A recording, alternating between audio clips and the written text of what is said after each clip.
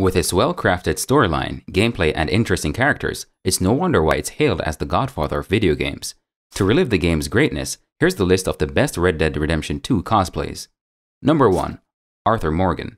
We're starting our list with Maul's cosplay phenomenal portrayal of the character. His resemblance to Arthur is uncanny. It's like he stepped out of the game. As expected of this legendary cosplayer, every little detail in his cosplay is brilliantly made. Number 2. John Marston. Cosplayer RBF Productions NL is the real-life version of John. His wardrobe and props are fantastically made, and his makeup sealed the whole look. He really gave justice to the character. Number 3. Dutch Van der Linde. Our next cosplayer showcased a strong portrayal of Dutch. Cosplayer The Weasel Eye successfully embodied the charming yet cunning character. It is also worth noting how flawless his costume looks. Number 4. Abigail Roberts.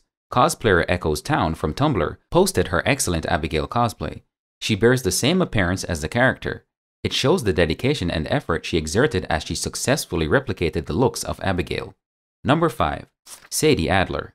As expected of veteran cosplayer Miss Skunk, her portrayal is exceptional. Her well-crafted costume and makeup are always notable, but what makes her cosplay appears more powerful is how she embodies and stays in character.